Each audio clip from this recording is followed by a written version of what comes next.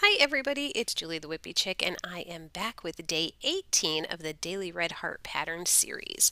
So today we are going to look at patterns that are just for the bath.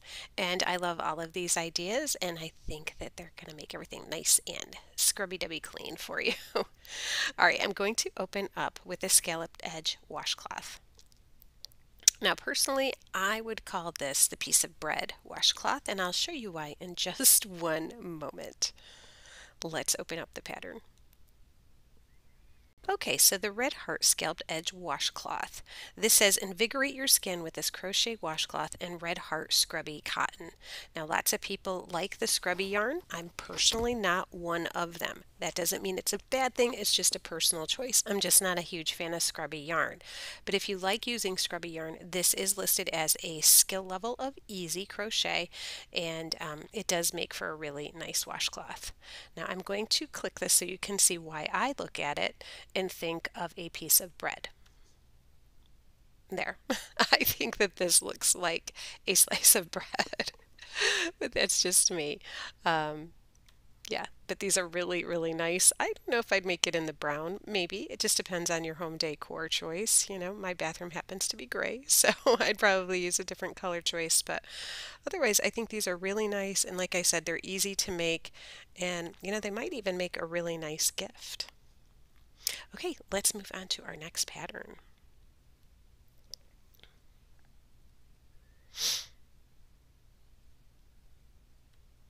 Okay, the next pattern is called the Soap Pocket Scrubby.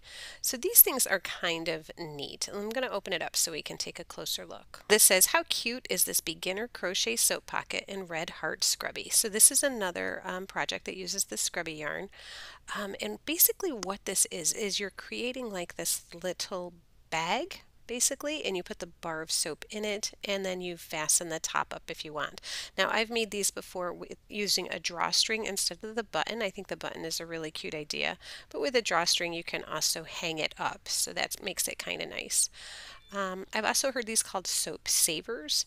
Basically what it is you don't take the soap out of the bag, you just leave it in there, so as the soap falls apart while you're using it, it's all contained right in this nice scrubby, and of course also you use it to scrub with. So that's a neat little idea. I like it a lot.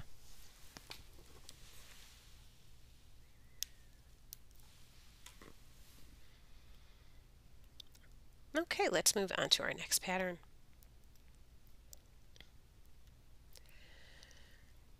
Okay, our next pattern is called the Free Scrubby Bath Poofs crochet pattern using Red Heart Scrubby yarn. So like I said, we are looking at all scrubby yarn patterns today. This is another easy level crochet project. They're really easy to make, and I like the colors of these. As much as I'm not a big fan of scrubby yarn, I do like the colors of these a lot. They're really pretty, and give them a try if you're interested in that. Getting yourself a little scrubby. They're cute.